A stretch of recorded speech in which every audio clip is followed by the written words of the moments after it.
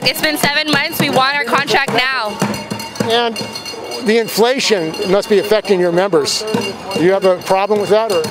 Yeah, inflation is affecting everybody in the Bay Area, but more importantly, San Francisco.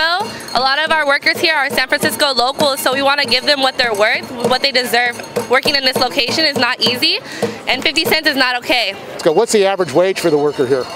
I think the average wage in this store is $17 to $20 an hour.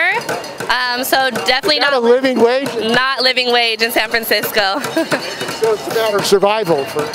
No, yeah. Nope. And do you have support of your workers here for this action? I believe most of the workers came out. I think we did a head count of a little over 300 today. We were out yesterday as well. I don't believe many workers crossed the picket line today, so I'm really, really proud of my peers, and I'm glad to see them out here fighting for what we deserve and what's right. And have they brought in replacement workers? Not that I know of. So how are they selling anything in the store? I believe it's Macy's management that's taken over for the past couple days, and I do know that they lowered their store hours.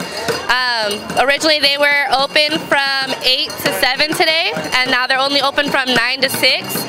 Yesterday they also closed early, and they opened later on too. And you hope that they go into negotiation with you as a result of your strike. Are you going to go out again if they don't negotiate? Anything's possible. We hope that Macy's comes with a respectable offer next time.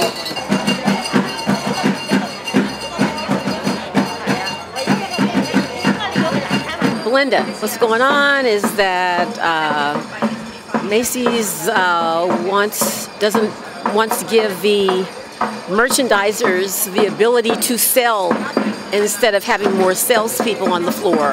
I think that's one of the sticking points, and also cost of living issues are coming up too. So we'll see what happens going forward. That's the best I can tell you at this point. Is this your first strike? No. What was the last one like? The last one was like in the 80s during the Reagan administration, and we didn't get everything we wanted. I think the Labor Council went in and settled everything before we left it, before we ended the strike. So that's pretty much it. Here, Macy's workers are on strike, and we're saying that during the holiday season, with this Christmas season, that folks don't have to shop at Macy's. They can support workers, and they're just hoping to get a fair contract with some fair wages. And what is Macy's offering? Macy's walked out of negotiations at the bargaining committee in New York. I'm here with UFCW5. We have a statement online on our website that shows exactly what happened in the following, and we're just hoping to give workers fair wages, fair contracts. What's your website? UFCW5.org.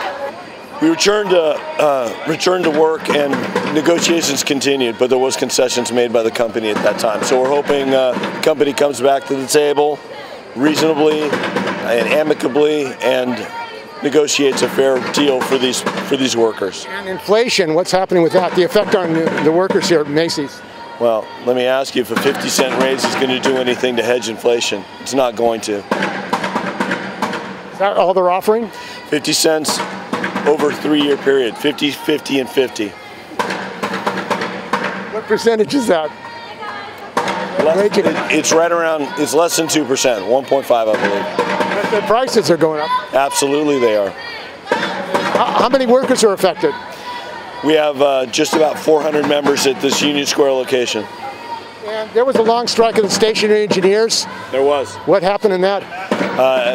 Information came out today that I believe there's an appeal in the process, and I'm fairly certain that they are going to win their dispute with the company, and the company owes millions in back pay to those unjustly and unfairly displaced union members. Did they bring in replacement workers? For our strike, they threatened it as a tactic. They have to give the union 24 hours notice. They didn't do it, and our strike's over. So it was just another bullying tactic from the company. And what can people do who want to support your strike? Don't shop at Macy's. You can hear the chant in the back. Don't shop at Macy's today until we get back. Once the picket signs go down, shoppers can go inside.